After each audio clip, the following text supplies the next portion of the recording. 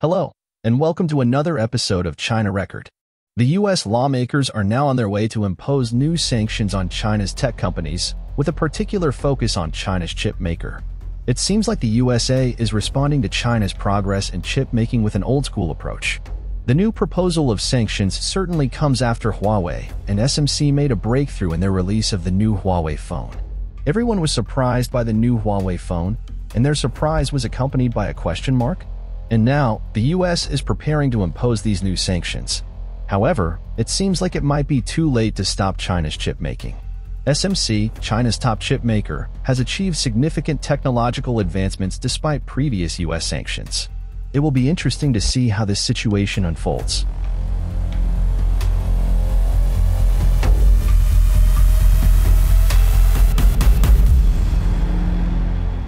10 Republican lawmakers are urging the Commerce Department to impose heavier sanctions on China's Huawei Technologies and Semiconductor Manufacturing International Corporation, SMIC.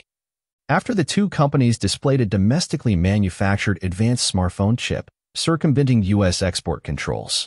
House Foreign Affairs Committee Chairman Michael McCaul, Republican Texas, and 9 other lawmakers signed the letter dated Thursday last week, which suggested 7 measures to tighten sanctions against China's chip industry and punish Huawei and SMIC for allegedly violating U.S. export controls.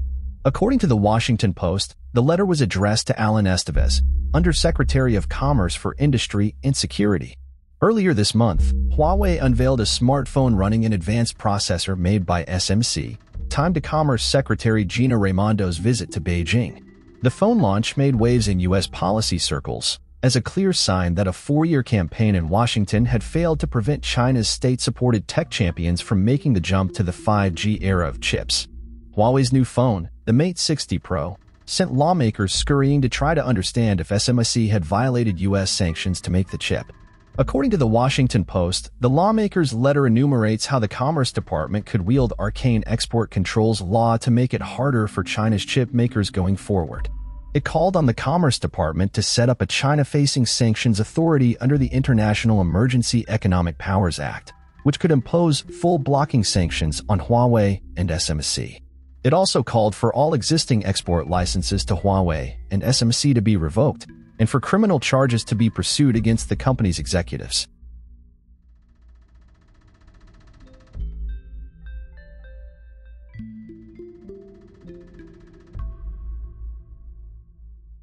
The U.S. has imposed sanctions on China's chip industry by requiring suppliers to get an export license to sell certain equipment to China's biggest chipmaker, SMIC. The U.S. aims to curb China's technological advancement and protect its own national security interests. 12.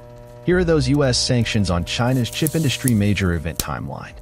In September 2020, the U.S. Commerce Department announced new export restrictions on China's largest chipmaker, Semiconductor Manufacturing International Corporation, SMIC, citing national security concerns.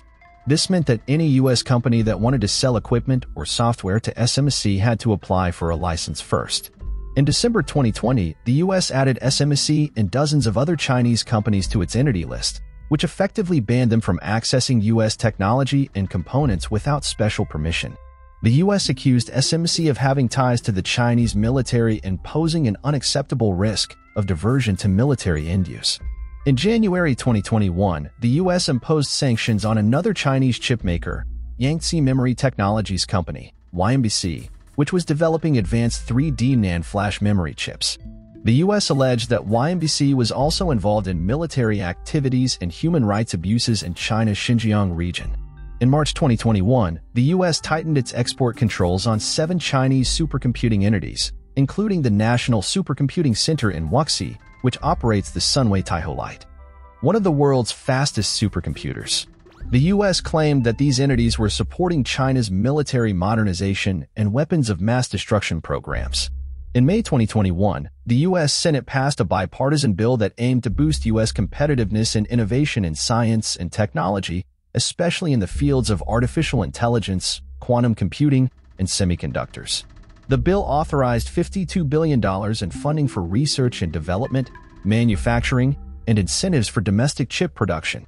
In July 2021, the U.S. Commerce Department added 6 more Chinese entities to its entity list, including Tianjin Fidium Information Technology Company, a leading developer of high-performance processors. The U.S. accused these entities of using U.S. technology to support China's military-civil fusion efforts and destabilizing military modernization. It's not the first time that the U.S., the EU, Japan, and Australia have announced a coordinated effort to restrict the export of advanced semiconductor equipment and materials to China, citing national security and human rights concerns. The move is aimed at slowing down China's ambitious plan to become a global leader in chip production and innovation, especially in areas like 5G, artificial intelligence, and quantum computing.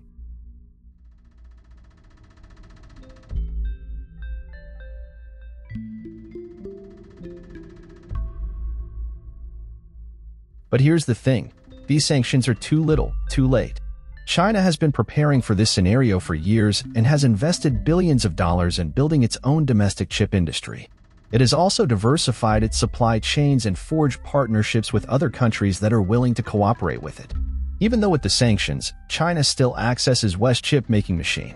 On August 31st, ASML said that the company owned licenses to ship restricted chip-making machines to China until the end of the year, despite the new export restrictions coming into effect in September. Industry observers have therefore speculated that ASML had already applied for export licenses in advance. China can import critical ASML tools until 2024 under new Netherlands rules that restrict access. The rules require ASML to apply for a license for each export of its dual-use products, which can have both civilian and military applications. However, the licenses are valid for 4 years, meaning that ASML can still ship its existing orders to China until then. China can buy older tools that do not fall under US-led restrictions that the Dutch government said it would adopt in March 2023. These tools use deep ultraviolet (DUV) lithography, which is less advanced than extreme ultraviolet (EUV) lithography. ASML said that China's sales would increase as Chinese chip makers rush to buy these DUV tools. China can rely on ASML's service and maintenance for its existing chip-making machines until the end of 2023. The Dutch government has imposed tighter restrictions on servicing chip gear in China, but ASML has a grace period of 4 months starting from September 2023 to fulfill its contractual obligations with Chinese customers. So what does this mean for the rest of us? Well, it means that we are losing our competitive edge in one of the most important and strategic sectors of the future. It means that we are giving up our influence and leverage over a rising superpower that has different values and interests than ours. And it means that we are missing out on the opportunities and benefits that come from collaborating and innovating with a huge and dynamic market.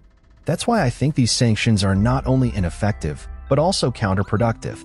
They will only push China to accelerate its chip development and become more self-reliant. They will also damage the global semiconductor ecosystem and hurt the businesses and consumers that rely on it. And they will create more distrust and hostility between the world's 2 largest economies, which could lead to more conflicts and instability. Even without the Western chip-making machines, China has managed to produce advanced chips such as 7nm ones. These chips are currently being used to power Huawei's new phone. According to reports, China's SMIC has been shipping 7nm chips since July 2021. These chips are based on a close copy of TSMC's 7nm process technology.